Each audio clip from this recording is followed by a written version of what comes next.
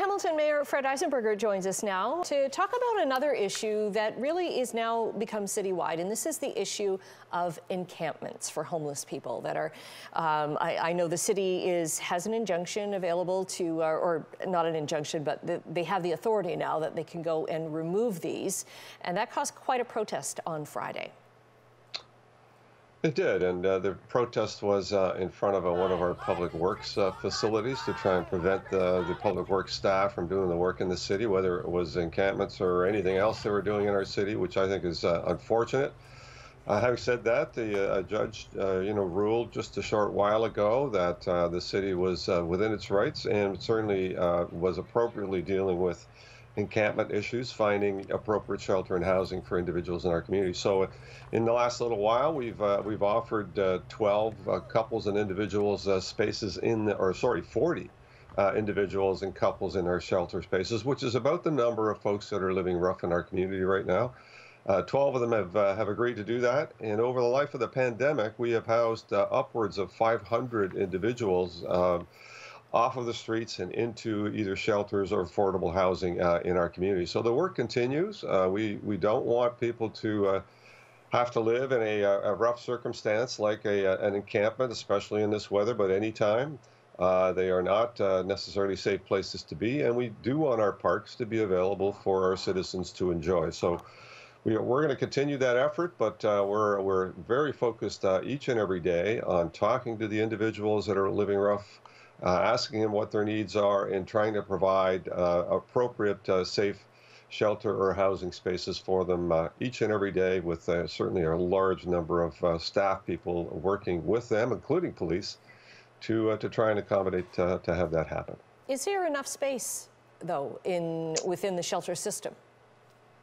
That's always a point of debate. The judge ruled, as staff had presented, that yes, there is predominantly enough space. Some of the challenging areas are individuals that have multiple issues, like addiction issues and mental health issues that need wraparound supports, and certainly that's something that's more challenging to provide. But we continue to provide those supports, and we continue to work with our provincial government to look for and ask for more resources to be able to provide more of those wraparound supports that are going to be needed for some of the individuals that are living rough, that have multiple issues they need to be dealing with. And so it's a challenge, but by and large, there are enough spaces for people to get housed. We do run into situations where people refuse to go. And it's not like we can arrest them or pick them up and place them somewhere against their will. They have a choice. The reality is we do not want them to make that choice. Some of our city parks, that is against the bylaw. It always has been. This is nothing new, and we're going to continue to enforce the bylaw. It almost seems so. Like I'll be driving around the city, you'll see one that's been cleared out, but then just as soon you'll see another pop up, and not just in parks, but in the trail system, under the overpasses in the city. It's a sad situation.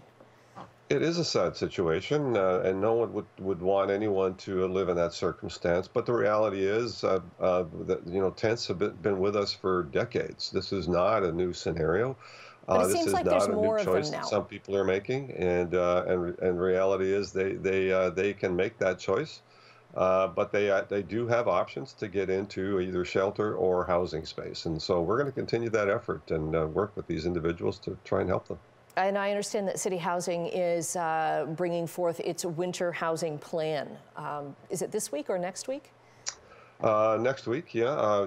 Don't get me to quote you all the details, but obviously, finding safe, refuge for people during the winter has always been an issue. So we have cooling centers in the summertime, and we will have heating centers as well to provide comfort space for individuals in our community. There'll be a number of issues in the plan, but that'll be coming forward to ensure that folks are not in danger when they're living rough on the street, and that they have a refuge that they could go to. Hamilton Mayor Fred Eisenberger, thanks for joining us this morning. I know you've got another meeting to get to. Great, thank you. My pleasure.